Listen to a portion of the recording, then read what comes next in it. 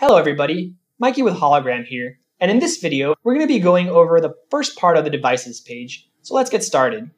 As you remember, whenever you log into the Hologram Dashboard, the first page you have access to is the devices page, so this is kind of the control hub for all the devices you have, and I like to break it down into a couple sections. The first section is the tags.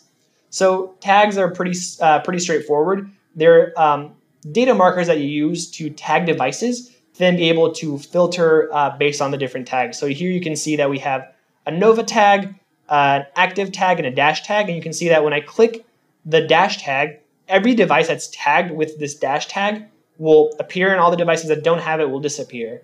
If I then add Nova, you can see that Mr. Simmons Nova popped up in there. So it's just a way to filter and organize your devices. Below that, you have the Export CSV button. And actually, I'm going to remove all the tags here. And the Export CSV button actually allows you to export all the device information. So if you prefer to manipulate all of this using Excel or Google Sheets, you can do that, and it'll make your life a little bit easier. Now, the next section of the devices page is the main header bar. And in the main header bar, we have the Manage section, the Usage section, the Mass Action buttons, which are these 4 buttons over here, and then these buttons to the right, which are Activate SIM, Query Organization, and Search. So let's start with usage. The usage page shows you the usage for all your devices. All of the individual devices have their own little usage page. So I'm going to go over this in this section in detail. And in the next section, I'm going to just go over the main highlights. So here you can see that we have a recent usage page. And in the recent usage graph, we see that data spans from about January, February, and is starting to inch up on March. And let's say I want to take a better look at February. What I can do is I can just highlight the information I want to see. And when I let go, that'll actually be zoomed in. So if I want to get a better picture of that, I can highlight that again. And then I can see the individual data sessions that are part of the recent usage. So you can see that here, Mr. Simmons Dash used about 200 kilobytes of data, February 20th at 3:45 local time. Same thing here, so you can see that Mr. Simmons Nova now used about 400 kilobytes of data on the same day at about the same time. So Mr. Simmons was probably experimenting with something or trialing something out. Now, if we move to the section below that, we have the general report section, and all of this is controlled by this window section that allows us to select a start date and an end date for the window that we're viewing.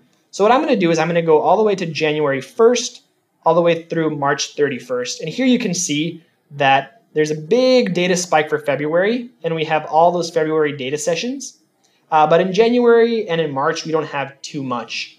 If I want to be more granular, I can hit the daily button, and you can see the daily breakdown. So you can see that Mr. Simmons had a busy day, it seems February 20th. He was doing some heavy experimentation with his Nova and his Dash, and we have some smaller data sessions spread out throughout the month. Now, this is the graphical view. If I change to the table view, I can actually see all those different data sessions and what was part of it. So here you have Mr. Simmons Dash. You can see that on January 3rd, there was a 34 kilobyte charge. You can also see the tags or the tag IDs for those devices. If we scroll down, you can see that here's a charge for the Nova. So it's just a different way to view the same information.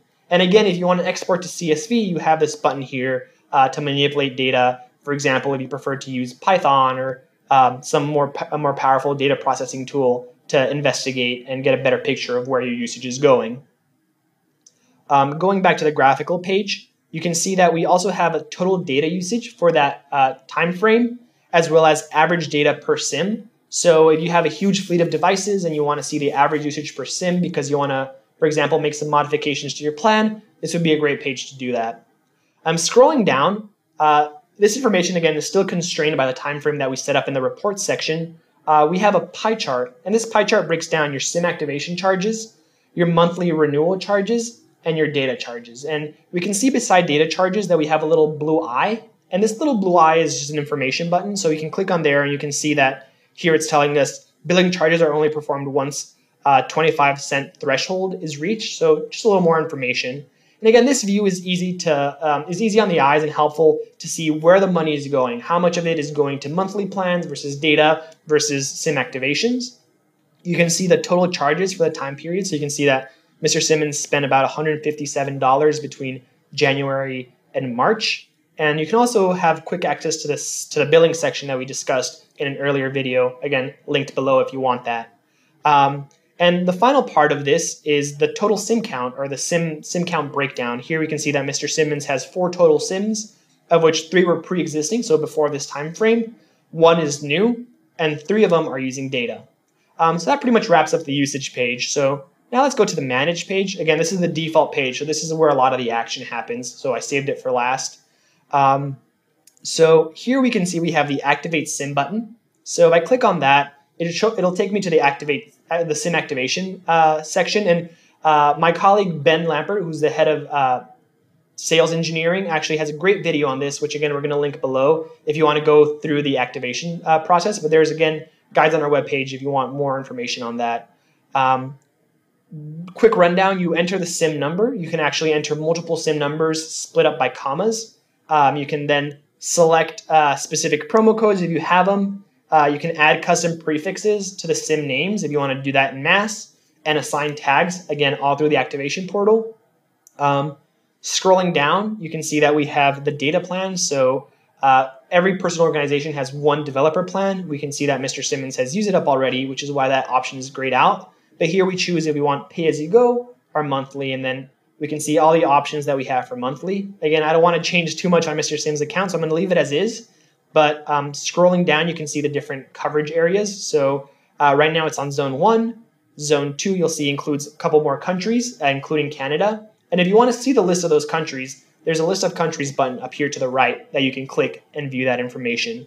Lastly, we have the cost summary. So this will show you like what these changes are going to cost you.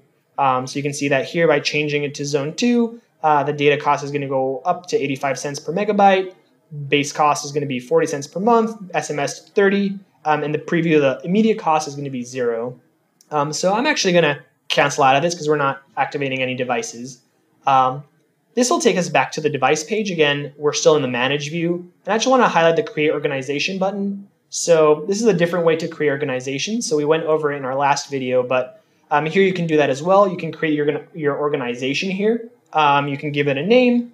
If you want to transfer all the information, so all the devices from the current org, so your personal org, to this new org, you can click on this checkbox. Clicking on the second checkbox will actually transfer all the billing information as well. So if you just want to just clone everything and move it from one organization to the next, just click on those 2 checkboxes. Here we also have the option of adding a credit card. So again, for all my Amazon people and Adafruit SparkFun people, you know exactly how this works. If you decide, you can also set up payments later by clicking on this button.